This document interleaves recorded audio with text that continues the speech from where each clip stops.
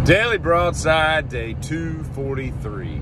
I don't know if you can get herpes from a rock, but I'd be damned if I'm gonna find out by kissing that nasty ass Blarney stone that literally millions of people have put their dick suckers across. That's gross, all right? And I don't endorse the fact that they've got like handrails and safety rails. Look, if you wanna lay upside down, lean over backwards off like a 80-foot cliff of a building, fall to your death while you're trying to lick a rock. Stupid ass people, I swear. And this morning I watched a video that began, and it was like this dude, you see leaves and sticks everywhere, and you see, all right, right now I'm inside a beaver dam, and I'm like, man, get your bitch ass out of that beaver dam.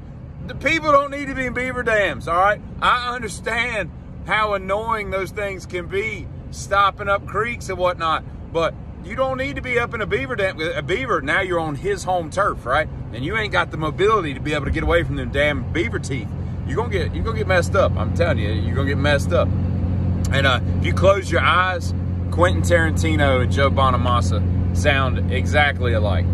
And this is not a democracy, you morons. We are a constitutional republic. Look up the difference. Quit talking out your ass. God. Sound like people go in beaver dams.